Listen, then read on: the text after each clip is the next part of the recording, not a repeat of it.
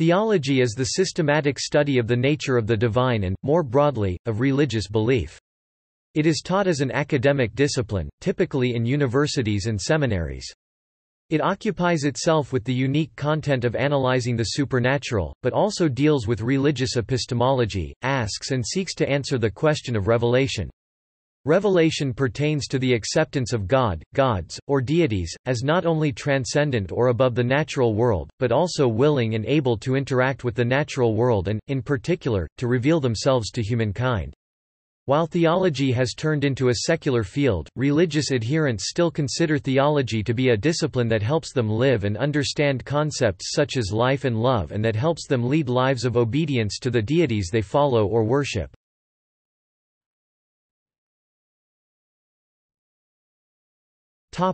Etymology. Theology is derived from the Greek theologia, which derived from theos meaning God, and logia meaning utterances, sayings, or oracles, a word related to logos meaning word, discourse, account, or reasoning, which had passed into Latin as theologia and into French as théologie. The English equivalent, theology, had evolved by 1362. The sense the word has in English depends in large part on the sense the Latin and Greek equivalents had acquired in patristic and medieval Christian usage, although the English term has now spread beyond Christian contexts.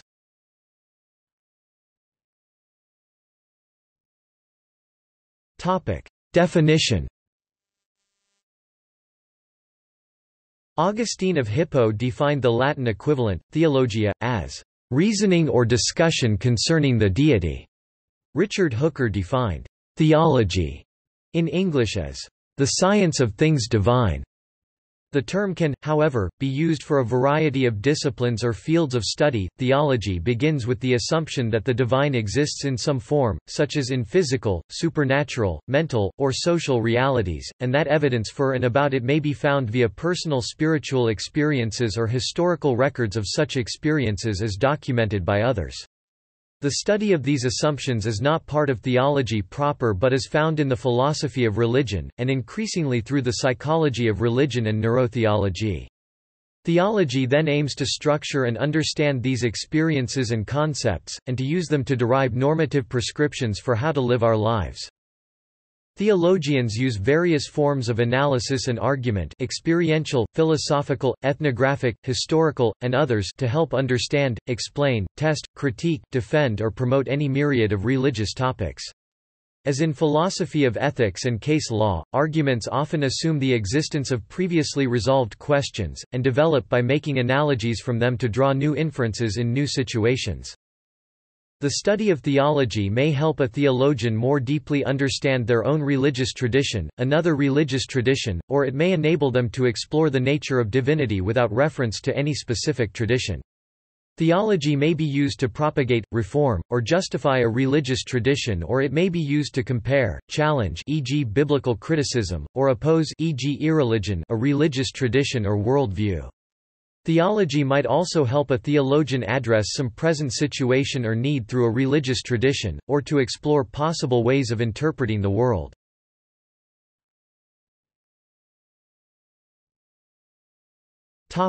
History. Greek theologia was used with the meaning, discourse on God, around 380 BC by Plato in the Republic, Book E, ch. 18.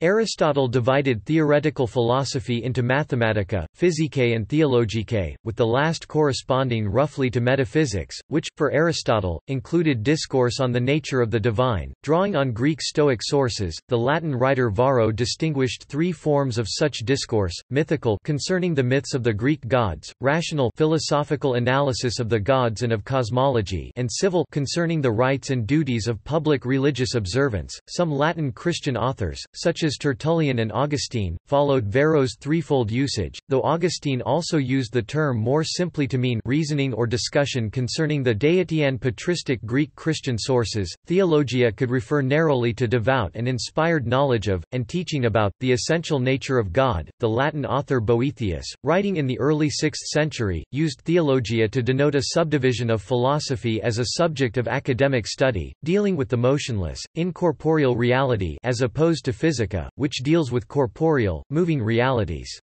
Boethius' definition influenced medieval Latin usage. In scholastic Latin sources, the term came to denote the rational study of the doctrines of the Christian religion, or more precisely, the academic discipline which investigated the coherence and implications of the language and claims of the Bible and of the theological tradition, the latter often as represented in Peter Lombard's Sentences, a book of extracts from the Church Fathers. In the Renaissance, especially with Florentine Platonist apologists of Dante's Poetics, the distinction between poetic theology, theologia poetica, and revealed or biblical theology serves as steppingstone for a revival of philosophy as independent of theological authority.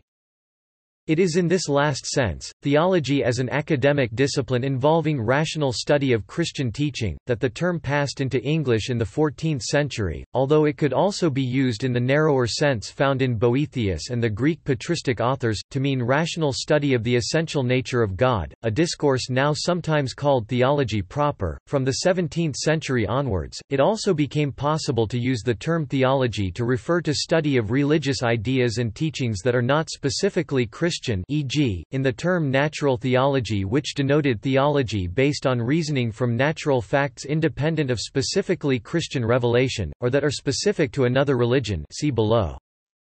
Theology can also now be used in a derived sense to mean a system of theoretical principles, an impractical or rigid ideology.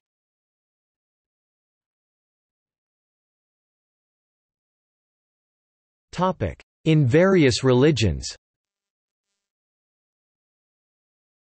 The term theology has been deemed by some as only appropriate to the study of religions that worship a supposed deity, a theos, i.e. more widely than monotheism, and presuppose a belief in the ability to speak and reason about this deity in logia.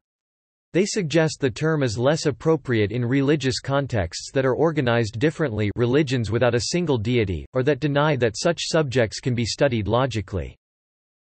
Hierology has been proposed as an alternative, more generic term.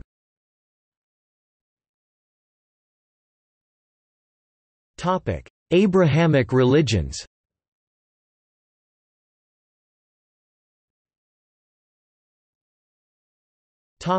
Christianity.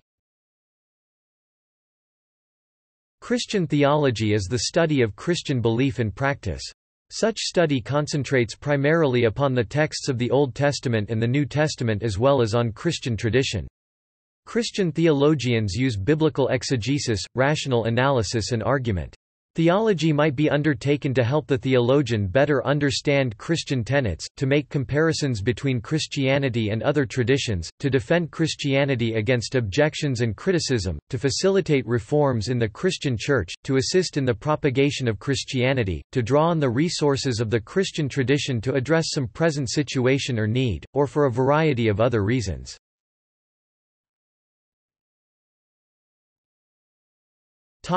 Islam. Islamic theological discussion that parallels Christian theological discussion is called kalam. The Islamic analogue of Christian theological discussion would more properly be the investigation and elaboration of Sharia or fiqh. Kalam does not hold the leading place in Muslim thought that theology does in Christianity. To find an equivalent for theology in the Christian sense, it is necessary to have recourse to several disciplines, and to the usul al-fiqh as much as to kalam. L. Gardet. Judaism. In Jewish theology, the historical absence of political authority has meant that most theological reflection has happened within the context of the Jewish community and synagogue, including through rabbinical discussion of Jewish law and midrash, rabbinic biblical commentaries. Jewish theology is linked to ethics and therefore has implications for how one behaves.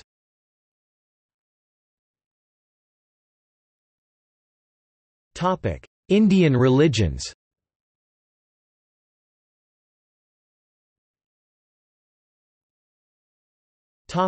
Buddhism. Some academic inquiries within Buddhism, dedicated to the investigation of a Buddhist understanding of the world, prefer the designation Buddhist philosophy to the term Buddhist theology, since Buddhism lacks the same conception of a theos. José Ignacio Cabazón, who argues that the use of theology is appropriate, can only do so, he says, because I take theology not to be restricted to discourse on God. I take theology not to be restricted to its etymological meaning. In that latter sense, Buddhism is of course a theological, rejecting as it does the notion of God.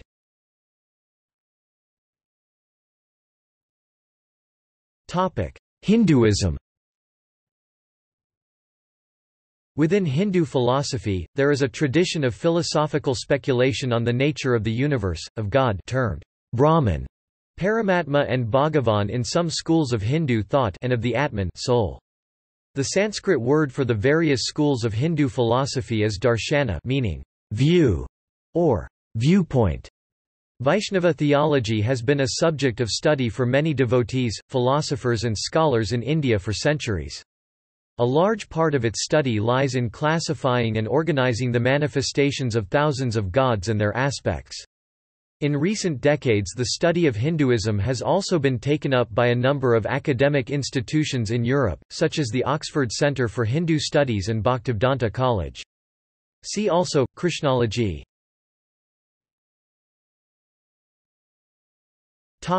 Other.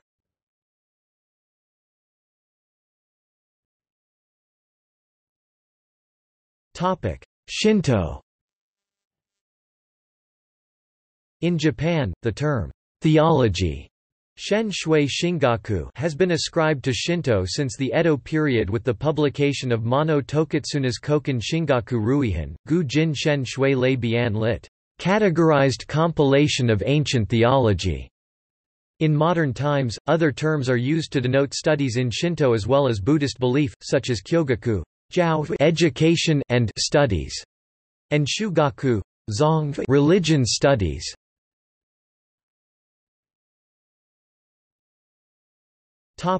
Modern paganism. English academic Graham Harvey has commented that pagans rarely indulge in theology. Nevertheless, theology has been applied in some sectors across contemporary pagan communities, including Wicca, heathenry, Druidry and Kamishism. As these religions have given precedence to orthopraxy, theological views often vary among adherents.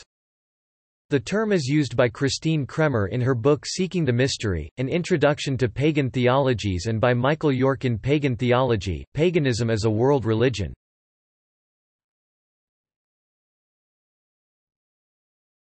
Topics.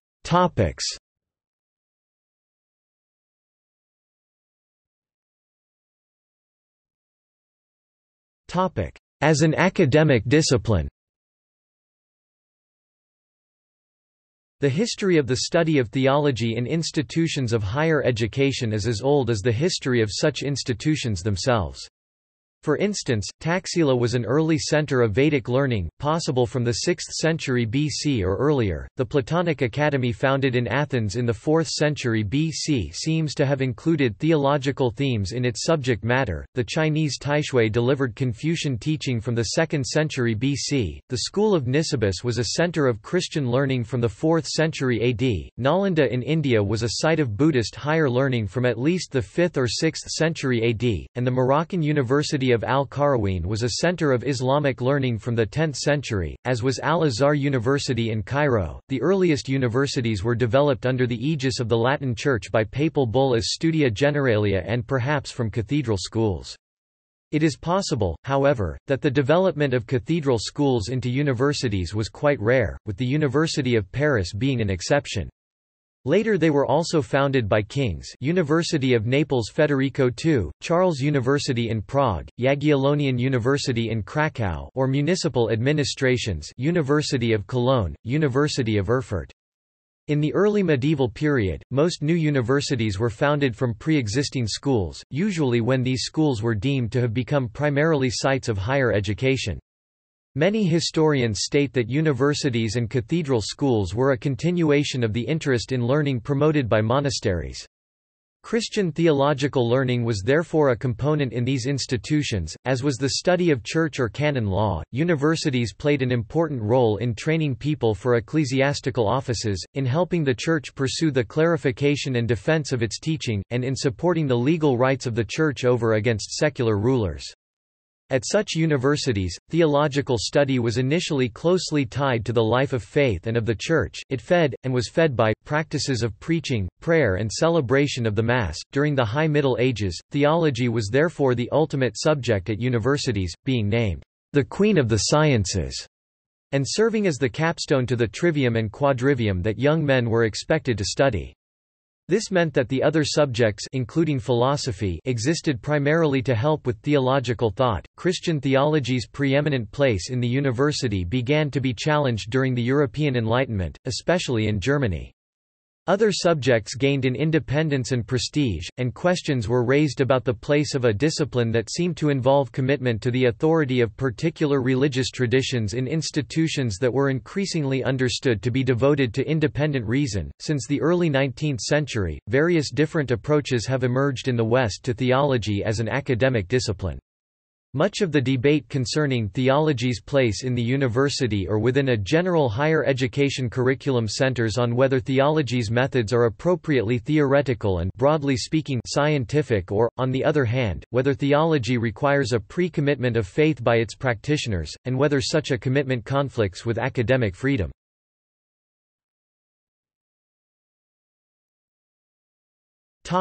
Ministerial training. In some contexts, theology has been held to belong in institutions of higher education primarily as a form of professional training for Christian ministry. This was the basis on which Friedrich Schleiermacher, a liberal theologian, argued for the inclusion of theology in the new University of Berlin in 1810. For instance, in Germany, theological faculties at state universities are typically tied to particular denominations, Protestant or Roman Catholic, and those faculties will offer denominationally bound degrees, and have denominationally bound public posts amongst their faculty, as well as contributing to the development and growth of Christian knowledge. They provide the academic training for the future clergy and teachers of religious instruction at German schools. In the United States, several prominent colleges and universities were started in order to train Christian ministers. Harvard, Georgetown, Boston University, Yale, and Princeton all had the theological training of clergy as a primary purpose at their foundation. Seminaries and Bible colleges have continued this alliance between the academic study of theology and training for Christian ministry.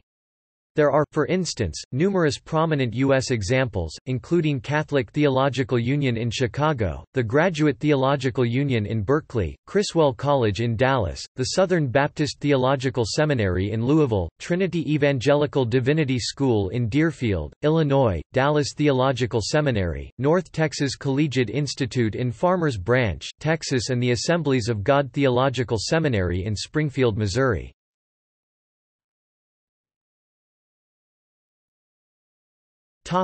As an academic discipline in its own right. In some contexts, scholars pursue theology as an academic discipline without formal affiliation to any particular church, though members of staff may well have affiliations to churches, and without focusing on ministerial training. This applies, for instance, to many university departments in the United Kingdom, including the Faculty of Divinity at the University of Cambridge, the Department of Theology and Religion at the University of Exeter, and the Department of Theology and Religious Studies at the University of Leeds. Traditional academic prizes, such as the University of Aberdeen's Lumsden and Sachs Fellowship, tend to acknowledge performance in theology, or divinity as it is known at Aberdeen, and in religious studies.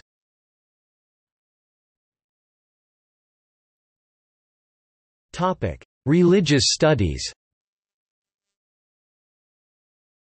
In some contemporary contexts, a distinction is made between theology, which is seen as involving some level of commitment to the claims of the religious tradition being studied, and religious studies, which by contrast is normally seen as requiring that the question of the truth or falsehood of the religious tradition studied be kept outside its field. Religious studies involves the study of historical or contemporary practices or of those traditions' ideas using intellectual tools and frameworks that are not themselves specifically tied to any religious tradition and that are normally understood to be neutral or secular.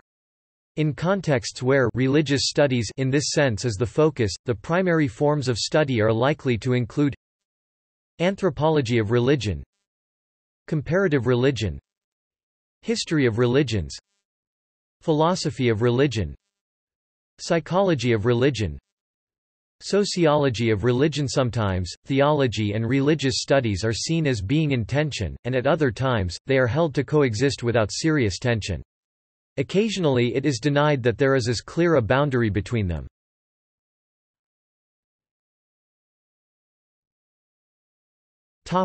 Criticism.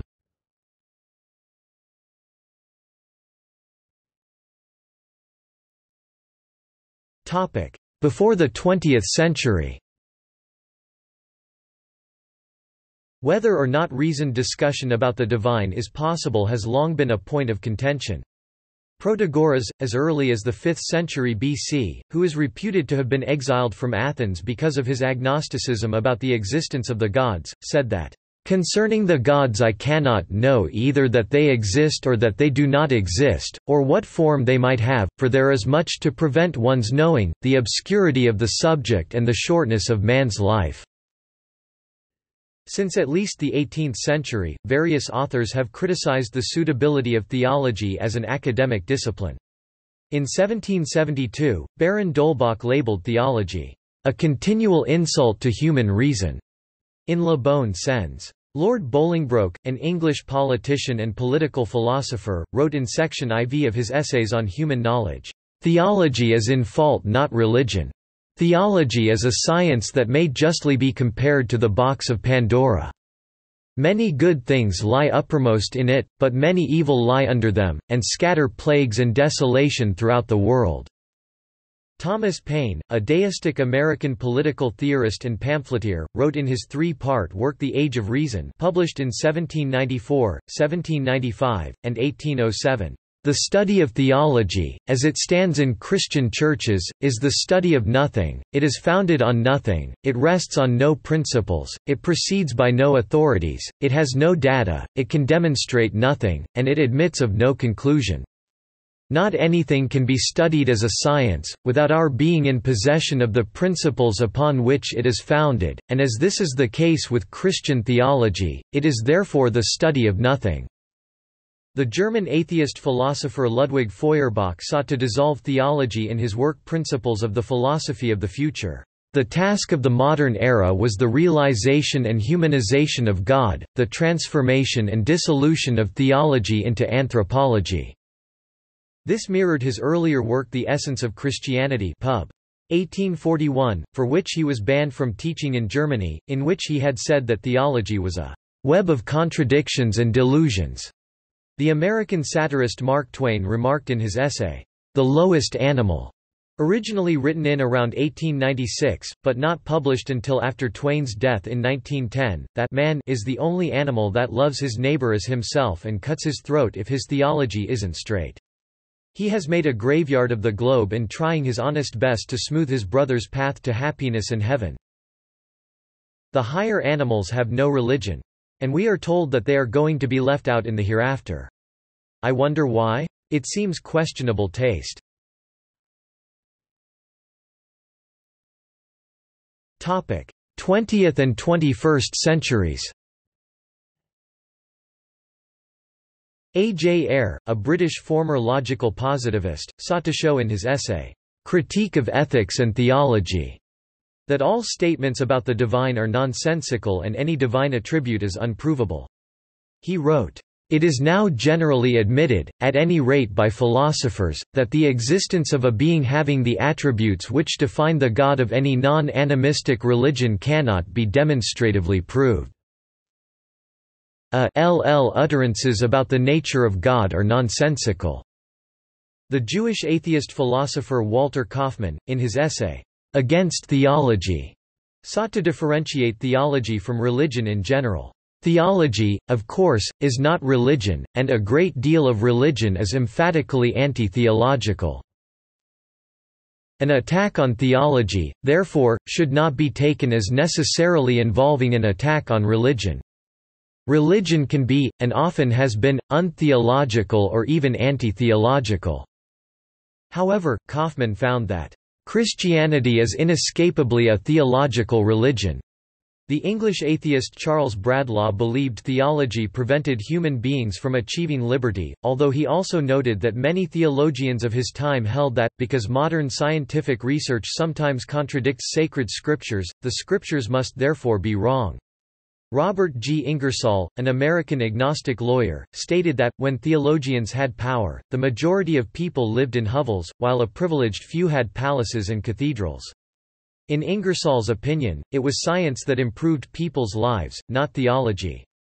Ingersoll further maintained that trained theologians reason no better than a person who assumes the devil must exist because pictures resemble the devil so exactly. The British evolutionary biologist Richard Dawkins has been an outspoken critic of theology.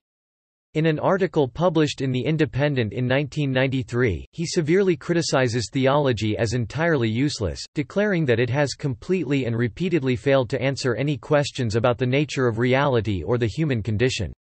He states, "I have never heard any of them, i.e. theologians, ever say anything of the smallest use, anything that was not either platitudinously obvious or downright false." He then states that, if all theology were completely eradicated from the earth, no one would notice or even care. He concludes, the achievements of theologians don't do anything, don't affect anything, don't achieve anything, don't even mean anything. What makes you think that theology is a subject at all?